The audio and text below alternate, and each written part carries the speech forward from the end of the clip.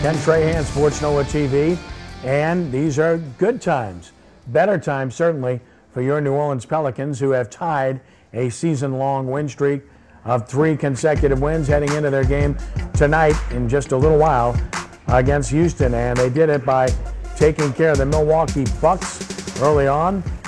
Bucks getting some good things done. The Greek Freak obviously is a talented player, but they held him down in this game, and the Pelicans pretty much got what they wanted. Second half, they were awesome in this game, Brian. They did basically whatever they wanted offensively. They've been playing better defense, and they're spreading the ball around, and the Bucks stopped there that night.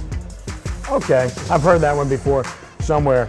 Ricky, the other thing about the Pelicans, they're scoring at a high rate, but that's why. They're sharing the ball, making the extra pass, playing unselfishly. Look at this. And getting the open look, and that guy just isn't missing. Well, you can see they're buying into coach philosophy a lot better. I mean, the first part of the year, they're getting to know each other, everybody getting, but you can see coming down the stretch, these guys playing together, and that's the only way they can win, playing together. You see the good teams like Golden State and all those teams passing the ball, and they're playing together. Each win in this streak by 15 points or more. Right. First time that's happened since 2008. By the way, they were real good that year.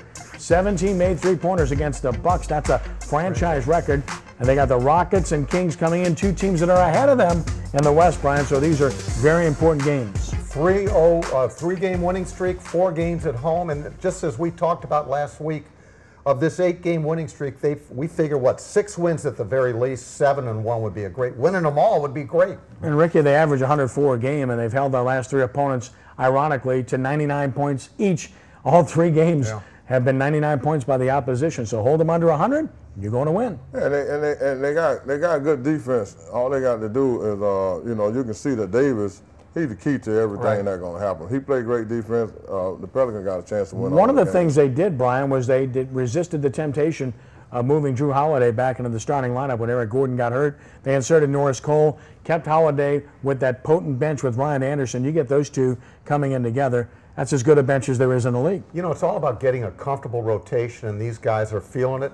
You know, they lose Eric Gordon for 4 to 6 weeks with that broken ring finger. So, we'll see what happens with that. If they continue to play well without Eric Gordon, we know where that's going. But I tell you what, it takes a lot, right? Anderson, for him to take coming off the bench, because I think he's better than anybody on the team besides Davis. So, that shows you that he's willing to work with the team. He's played great. I really think he's having his best season overall this year, and of course a big game against Houston coming up shortly here at Smoothie King Center. You can read about it at sportsNOLA.com. I'll be there covering, and it's going to be a very important game for the Pelicans. As for Dwight Howard, we'll see. He missed their last game last night with a sprained ankle, so we'll watch and see what transpires there. By the way, they won without him.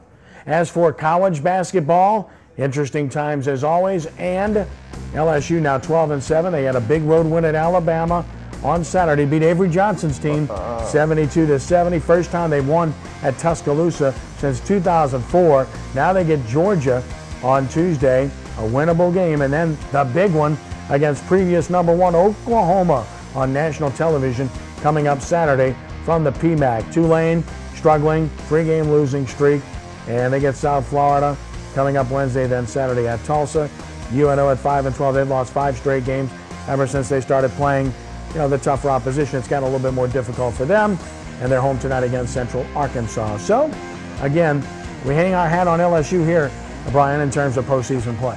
Yeah, Kenny, it's hard to talk about Tulane and UNO right now comparable to LSU. And the way LSU played, it's almost, I watched the Alabama game, and they won almost in spite of themselves. Avery Johnson, he's got his team at a nice pitch, but they're not ready yet.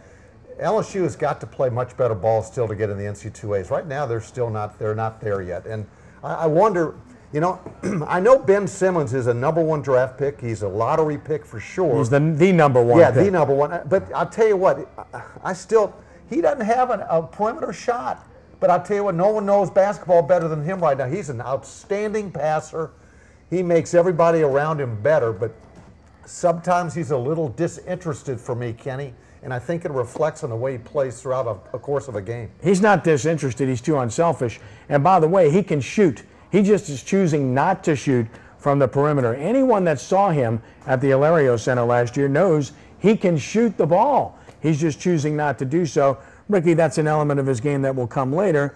And that's what players do. They develop more and more skill as time progresses. Again, don't look like the coach is giving him the free range to do things that he want to do. Oh, I don't know about that. I think they are. I just think he's choosing not just to. like dribbling the ball up and down the court and stuff. I mean, he can do all this. He's a LeBron James out on the court. Right. I mean, and a lot of times he passing the ball. He's not dribbling the ball down at all, hardly.